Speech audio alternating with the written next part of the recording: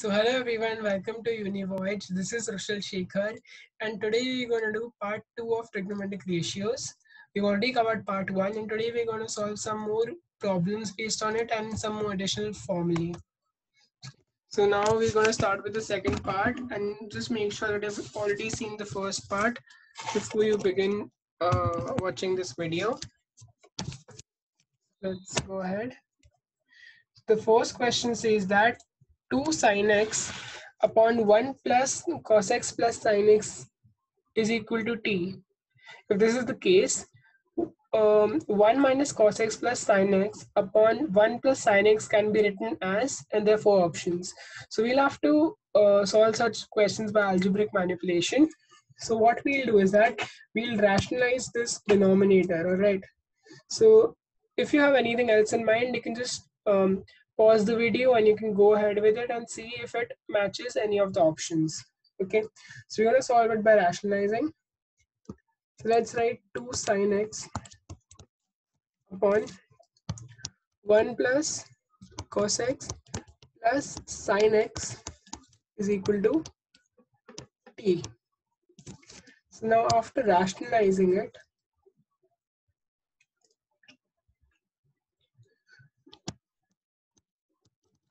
what we get is 2 sin x upon 1 plus cos x plus sin x, the whole term, into 1 plus sin x minus cos x upon 1 plus sin x minus cos x. You know I have taken this after we solve the whole sum. So again, this will give us 2 sin x into 1 plus sin x minus cos x divided by 1 plus sin x the whole square minus cos square x.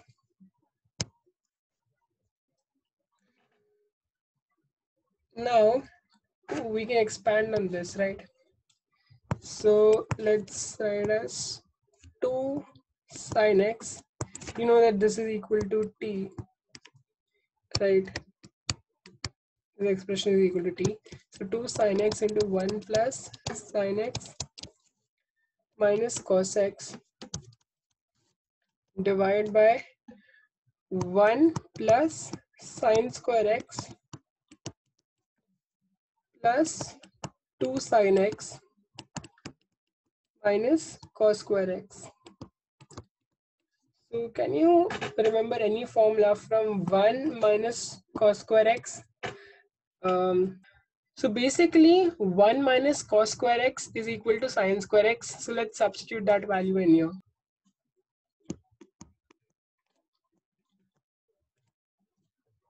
This is obviously equal to t. 2 sin x upon 1 plus sin x minus cos x divided by 2 sin square x, because we already have a sin square x, plus 2 sin x is equal to t. So we can take the 2 sin x common in the denominator, and let's see what we're left with.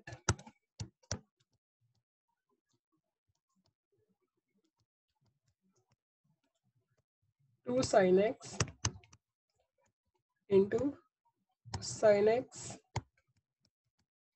plus 1. Now if you can observe, we can cancel this, and if you can see this expression right here, it matches what we being asked, right? So 1 minus cos x plus sin x upon 1 plus sin x can be written as t, which is our answer option B. So we'll tick T and move on to the next question. Again, I would not advise you to do these questions in the first go. when you're in the examination hall, go through the easy questions and then come back for questions which will take you more than a minute. All right. So these are some formulae which you need to know when you're doing the sums which you're going to encounter ahead. All right. So just make sure you make a note of all these. These are really important when it comes to exams like DUJAT and IPMAT, because they can ask you questions which involve your knowledge of trigonometric ratios and their identities. Question 2 says that find the exact value of sine 75 plus sine 15. So if you've noticed here, there's a formula saying sine C plus sine D, which we're going to use here. Let's go ahead. So sine C plus sine D is equal to 2 sine C plus D by 2 cos C minus D by 2. Alright, this can be written as 2 sine 75 plus 15 by 2 into cos 75 minus 15 by 2. This gives you 2 sine 90 by 2, which is 45 degrees, into cos 60 by 2, which is 30 degrees. Now if you know the value of sine 45 is 1 by root 2 and the value of cos 30 is root 3 by 2, and if you cancel these terms out, you'll get a value of root 3 by 2, which is the answer. So let's go ahead. Question 3 says that cos 2 pi by 7 plus cos 4 pi by 7 plus cos 6 pi by 7 is equal to. So how can we do this? So you can just pause the video and have a crack at it. So how I'm going to go about it is, I'm going to apply the cos A sin B properties here. So what we can write this question as, let's first copy these terms down. Cos pi by 7 plus cos 4 pi by 7 plus cos 6 pi by 7. So what I'll be doing is that I'll be multiplying this whole term by 2 sine pi by 7 and I'll be dividing it by the same term. So ultimately it's just 1. Right. Now what I'll do is that I'll take the sine pi by 7 in the numerator inside brackets. So what I'll get is 2 sine pi by 7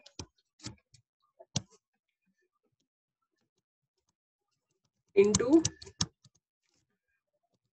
cos 2 pi by 7 plus 2 sine pi by 7 into cos 4 pi by 7 plus 2 sine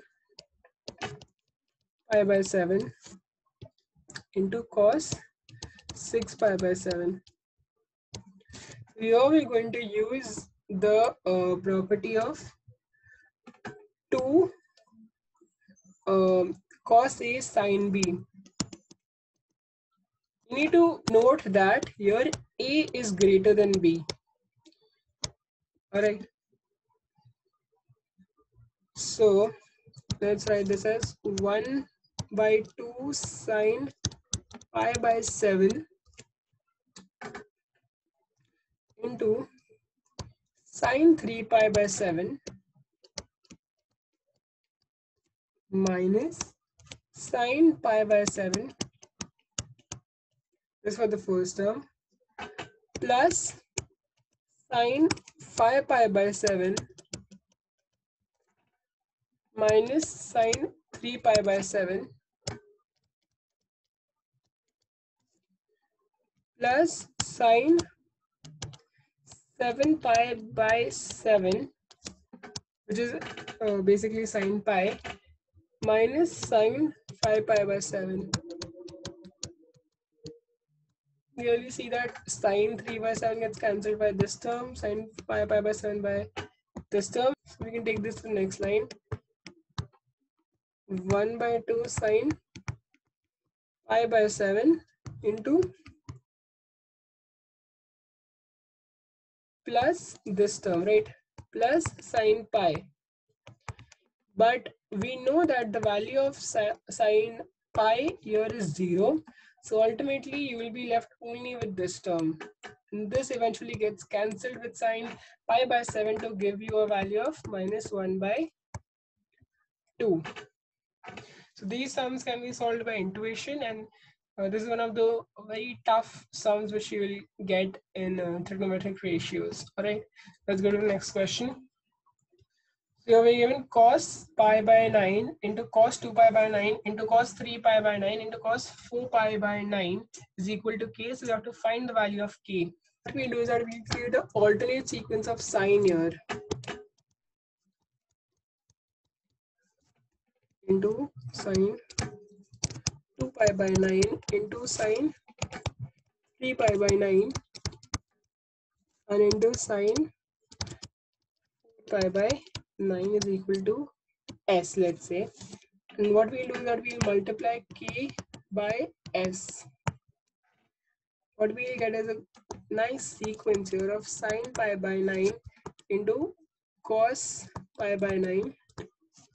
Similarly, sine 2 pi by 9, cos 2 pi by 9, cos 3 pi by 9, you can write in any order, sine 3 pi by 9 into cos 4 pi by 9 into sine 4 pi by 9 is equal to k of s. Alright, now we know that 2 sine a cos a is equal to sine of 2a. This formula we are aware of. So we'll replace all these values using this formula. So by this formula, we can take half to the other side and write half. This one can be written as half sine 2 pi by 9. Next term can be written as half sine 4 pi by 9. Next term as half sine 6 pi by 9. And last term as sine 8 by 9, right? Is equal to k of s. So I'll take all these 2's under one term here. So it will be 1 upon 2 raised to 4. Write sine 2 by 9 as it is. Similarly, sine 4 pi by 9. I can write sine 6 pi by 9 as sine 3 pi by 9, right? That is possible because sine 6 pi by 9 is equal to sine of pi minus 6 pi by 9, which is equal to sine 3 pi by 9. Similarly, I can write sine 8 pi by 9 as sine pi minus 8 pi by 9, which is equal to sine of pi by 9. This was done in the last class. Alright, so just make sure you go through that. And here we can clearly see that this term and the s term is same, so this gets cancelled. So the value of k is equal to 1 upon 2 raised to 4. Also for such question there is a trick. So the shortcut is that the answer is 1 by 2 raised to n, and your n denotes the number of cos angles in the question which are being multiplied. Alright, so if you have such a question and you see 3 cos numbers being multiplied, the answer will be 1 upon 2 raised to 3, which is 1 by 8. So you can make a note of this. So I've included these two questions so that you can strengthen your concepts. I'll give you the answer, but you need to tell me why. Okay, I'll give you a clue here. First of all, I'll just tell you the answer. So is sine 1 greater than sine 1 degree? So here by sine 1 I mean sine 1 radian and cos 1 radian here too. So the answer to this is yes, and the answer to this is no. So I'll give you a hint here. We know that pi radians is equal to 180 degrees, right? So 1 radian will be equal to 180 degrees upon pi is equal to 180 upon 22 into 7, which is approximately 54 degrees. So just ponder upon this question and let me know in the comment section, why is sine 1 radian more than sine 1 degree, and why is cos 1 radian less than cos 1 degree. So thank you everyone. Hope you enjoyed the session. Please make sure that you join the Telegram group so that we can keep you updated on the latest developments in entrance examinations and post various sheets for your reference. Thank you. Please keep watching UniVoyage and like, share and subscribe to this video.